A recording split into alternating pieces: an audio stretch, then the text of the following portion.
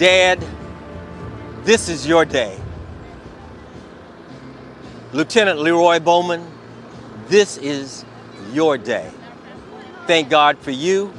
Thank God for your service and your sacrifice and what you've meant in everybody's life, especially mine.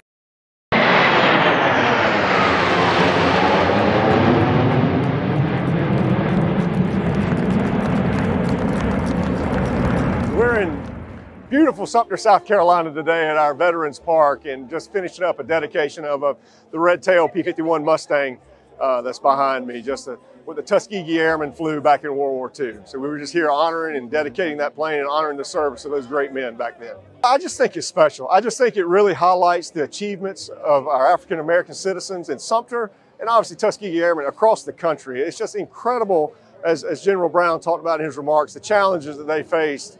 I never even thought about it, how he said it was a mission that was set up to fail, and how the Tuskegee Airmen proved them all wrong and were just vital assets in World War II, just escorting bombers and going on missions. And it's just incredible history. And I just think it's a better time. It's no better time than now. And we're just excited that it worked out, that the chairman of the Joint Chief of Staff could come and just be a part of that. The Tuskegee Airmen that started a journey before there was a path, before there was anyone ahead to look to. They paved the way to change America.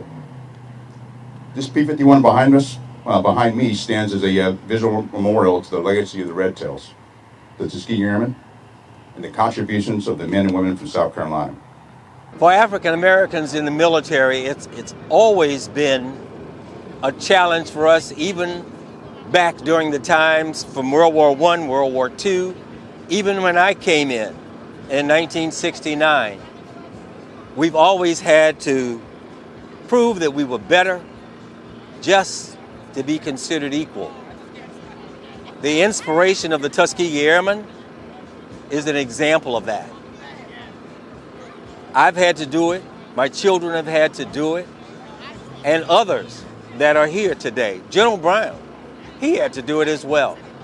We had to prove to the world that not only could we do the job, but we could do it as well as anyone. And we have done it, we are doing it, and continue to do it. It's a great day to remember the service and sacrifice of all the Tuskegee Airmen, especially those from Sumter, Leroy Bowman and Willie Ashley. This day is clearly a reflection of the love that this community has for him and for his service. And for that, we are deeply indebted to all of you and to the entire city of Sumter, especially to the chairman of the Joint Chiefs of Staff, General Brown, to come here and be here for this day.